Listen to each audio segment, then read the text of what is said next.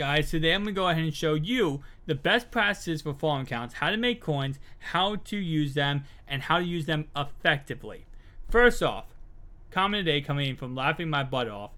What did you do to level up so fast? Nothing. I literally grinded the same solo 6,500 times. I'm serious, there's no way to level up fast this year. It's all about just getting the same solo done. The best solo is 55 XP. It sucks, but that's how it works. Second thing, like goal for this video, guys. Can we smash 75 likes? And finally, how many farm accounts do you use personally? Now, first off, I have to start this off right away by saying this. You cannot get banned for farm accounts. But you can get banned if you transfer coins incorrectly. So I want to start this video off because if you get anything from this video, I want you to understand, don't do this, okay?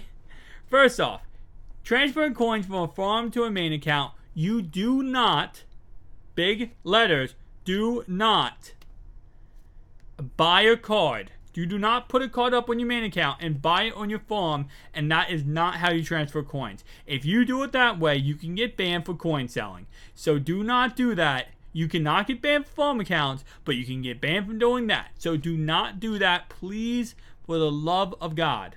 Do not do it that way.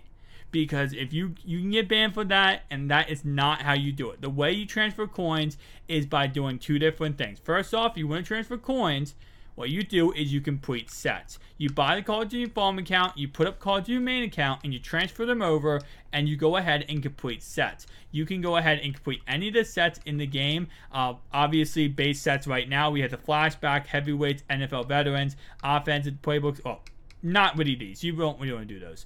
Wheels of packs or wheels of training. You can do any of these sets at the moment. Now, as the season goes on, more and more promo sets will be revealed into Ultimate Team. Promo sets are a great way to use farm accounts to go ahead and complete. Again, you can use the coins if you want to go ahead and buy the cards in your farm, transfer them over to your main, and complete the sets, and then go ahead and obviously get the card in your main account, and you can sell it. Great way. Second thing, going ahead and transferring coin or turning coins into training points and transferring it over to your main account. So, for example, go ahead and take an 82 overall elite, any 82. This card is 20,000 coins, right?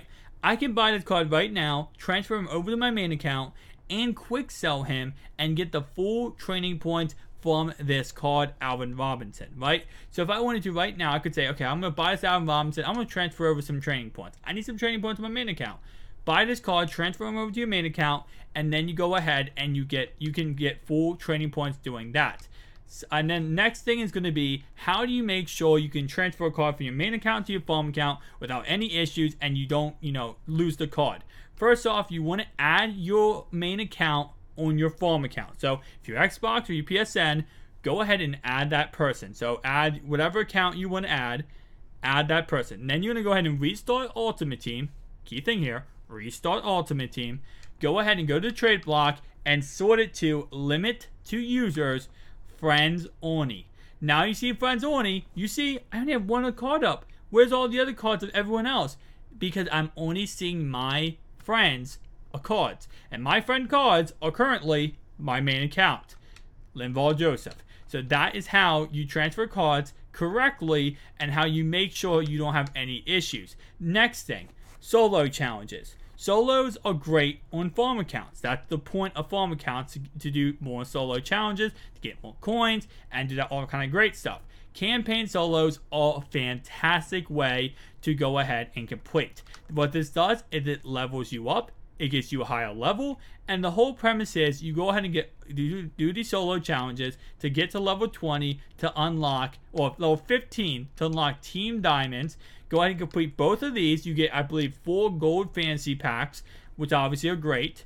And then you can sell all that kind of content in that pack. And then once you get to level 20, you can go ahead and complete the last rookie gauntlet sequence, which you can go ahead and get, I believe it's an 85 plus overall elite player. And of course, you can pull some crazy stuff out of that, sell that player, and then again, if you want to, training points, or you can go ahead and complete sets on your main account. So that is the way you use farm accounts at the moment. Now, this all changes when stuff comes out throughout the year. If Team of the Week, preseason Team of the Week comes out tomorrow, or today, by the time you're watching this, yesterday, then obviously you can use this same method for that same concept. Just go ahead and, once you go into the sets, whatever the player may be, if it's a random team of the week player, you just go ahead and you complete the set, and from you get the cards from your farm account, transfer them to your main, complete the set, and get the master player in your main account, and then you can sell them. You can do whatever you want. If you complete a set from cards from your farm account, the main account player you get, the master you get from completing it, is ultra untradeable if the set gives you an ultra untradeable player. So that means it's not NAT if you transfer the cards over and then complete the set. So other than that, though, again, that's the main principles on how to snipe. Main principles on how to use farm accounts. Another great thing for farm accounts is honestly MUT rewards. If you want to, you can sign up every one of your farm accounts for MUT rewards. So when you're going ahead and completing, whenever MUT rewards release, you can have, instead of getting one account with MUT rewards, you can have 5 accounts with MUT rewards. So if you get, 3, gold premium packs for being a part of MUT rewards, now you get 15 gold premium packs for being a part of MUT rewards. Other than that, another great principle is if you are investing in something, right? Let's say you're really going balls to the wall and investing in a certain card. That card's going to be up 6 million coins in a day, right? And you're like, I have so much cards on my main account, but I just don't personally have the room for them. Or you're like, I don't want to invest in this card with my main coins because what if it fluffs me over?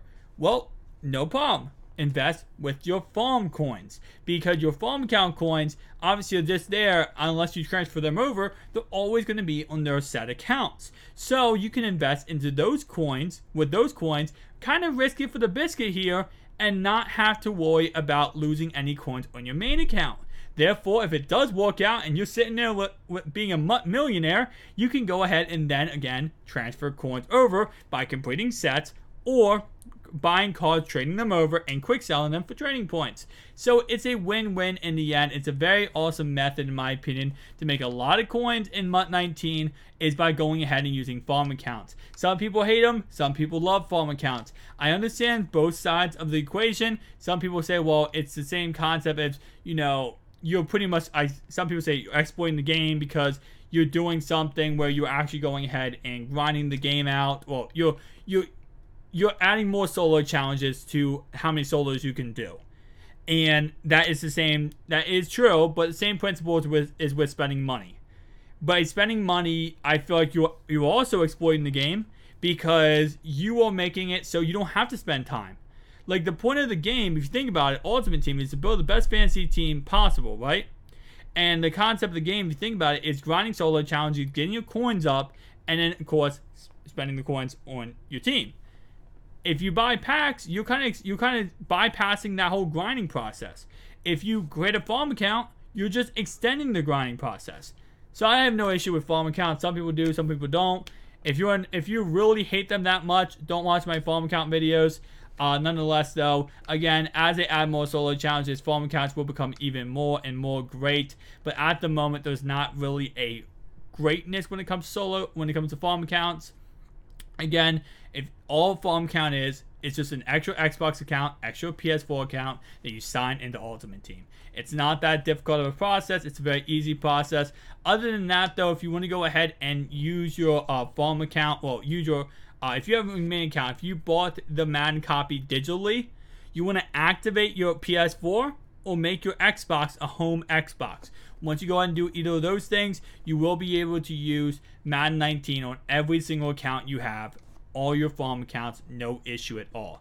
Other than that, again, just wrapping this video up, just making it, I'm not trying to make it too long, but other than that, you can open up packs on farm accounts. That is also a thing. If you are a really big pack spender and you want to go ahead and open up more than just the 2 bundles you get right here, or the 1 or the 8 bundle you get here, the 8 packs you get here, you can go ahead and open this up on farm accounts and even open up more packs. So I don't know how many people actually use it for that method, but that is also a really great method to use and a really great thing if you want to go ahead and open up some more packs. So other than that, though, solo challenges right now are not the greatest. There's no crazy ridiculous solo challenge that's going to get you this crazy amount of coins and best for just farm accounts. But campaign, again, are going to be great. And of course, it's going to be great to do Team Diamond, the first 2 sequences, not the third one, first 2.